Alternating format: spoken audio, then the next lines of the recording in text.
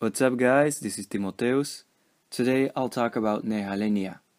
She was a local goddess that was worshipped in Roman times in the area where the river Schelde flows into the North Sea, in what is now the Dutch province of Zeeland. There's evidence of temples dedicated to Nehalennia at least two locations in this area, one in Domburg and one in Kolijnsplaat. Since the rediscovery of these sacred sites, the one in Domburg was rediscovered as early as the 17th century, hundreds of altars and pieces of altars have been dredged up from the bay, alongside a considerable number of other finds, including roof tiles and bowls. The temples were probably in use during the 2nd and 3rd century.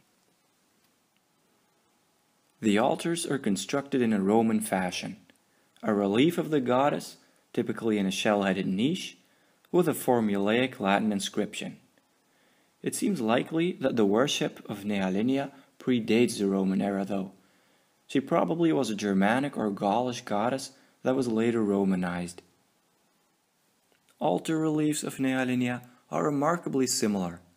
She's usually shown seated, with a fruit basket on her lap, next to her on the floor, or both, and on the other side there's usually a dog sitting right next to her. With the evidence we have today, it's impossible to determine the meaning of the fruit and the dog with absolute certainty, but in Greco-Roman religion, both have been associated with the underworld and therefore fertility. Or perhaps Nehalennia's canine friend should be seen in the light of a now unknown ritual role dogs had in Germanic or Gaulish religion. About 200 kilometers from the temples, that's about 125 miles, in the Belgian city of Tongeren, dog skulls have been found, ritually buried alongside mysterious earthenware plates with edges that were deliberately chipped off. It's unclear what the purpose of this ritual was. If we knew why the remains of dogs were buried in this way, perhaps it could help us interpret Nehalennia's altars. Another recurring attribute in reliefs of Nehalennia is her distinct shoulder cape, which gives her a particularly local appearance. Occasionally, she also carries a staff. On top of her altars, there usually is no circular depression for burning incense as can be commonly seen on Roman altars. Instead, many Nehalennia altars appear permanently laden with offerings of apples and pears.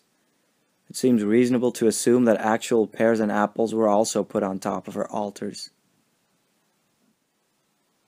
The Latin inscriptions on the altars tell us something about the people who dedicated them. Most supplicants were ship owners or merchants who wanted to thank her for granting a safe passage across the sea to Britannia and back. This altar, for example, reads, "To the goddess Nehalennia, Marcus Exgingius Agricola, citizen of Trier and salt merchant in Cologne, fulfills his vow willingly and deservedly." So this gives us a pretty good picture of the kind of people that would have visited the temples to worship Nehalennia. On this map, you can see where the temples were located, and based on the inscriptions, we can say that most supplicants were from Germania Inferior, Germania Superior, Gallia Belgica, or Gallia Lugdunensis. The fact that so many people from all over the area passed by Nehalennia's temples before or after crossing the sea to Britannia indicates that there must have been an important harbor there.